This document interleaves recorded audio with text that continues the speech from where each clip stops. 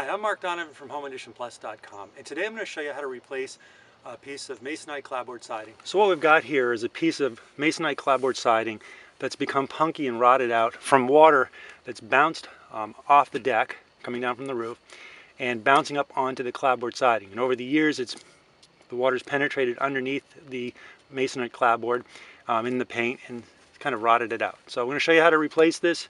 It's a relatively easy project to do, but it takes a little bit of care and time to do it right. So the first thing I'm doing is I'm going to the end of the clapboard that I want to remove and just using my utility knife to score the line to break the paint that separates, that's kind of tying in the two clapboards.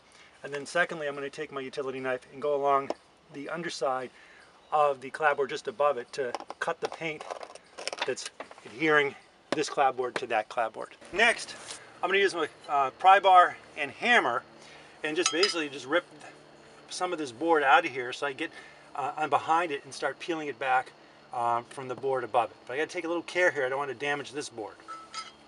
But to begin with, we're just going to be pretty rough with this.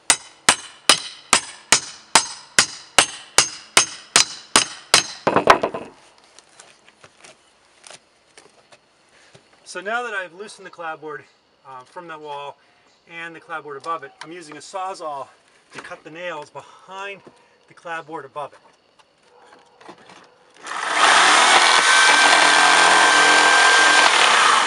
And now I'm just simply tugging on the section of clapboard and pulling it down and out a little bit.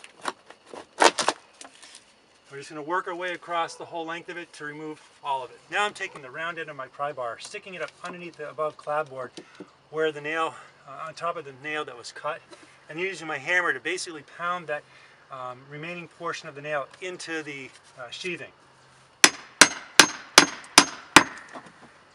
And I'm doing that along the entire length of the clapboard where the nails are. This way I'll be able to slide the new clapboard up and underneath easily. The drip edge that went over the apron here, this piece of 1x trim, is all rusted out. So I'm also going to replace this too, so I'm just peeling this back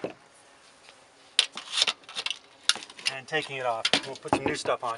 Now that we've cleaned up all the demolition material, I'm beginning to start the process of putting new clapboard in. But first I'm putting in this piece of drip edge to go over the apron 1x material. I'm going to tack it in with just a couple of roofing nails.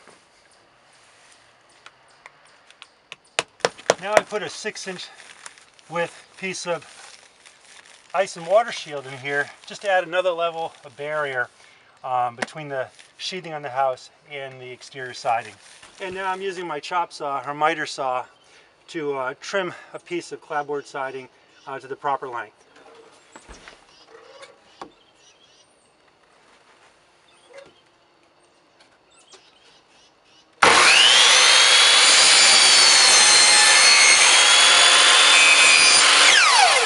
Now I'm sliding the new piece of clapboard up and underneath this clapboard and placing it in flush with the surface of the sheathing.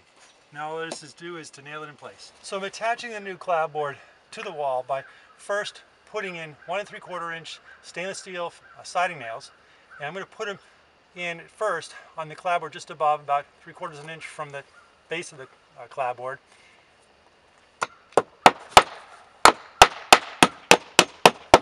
And I'm actually going to put 2 nails into the spot because I removed the nail from this clapboard, so the hole is a little bit wider. I want to make sure I have good surface area to secure this clapboard to the sheathing.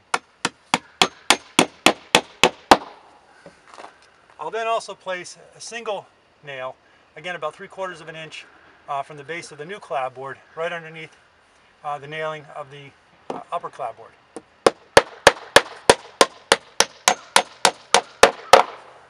I'm going to repeat this process along the length of the clapboard. And so to wrap up this project, I'm just putting 2 coats of paint on the new clapboard board as well as a couple of the boards above it. And that's all there is to it, to replacing a piece of clapboard siding. If you have other home improvement questions, make sure to visit HomeEditionPlus.com today.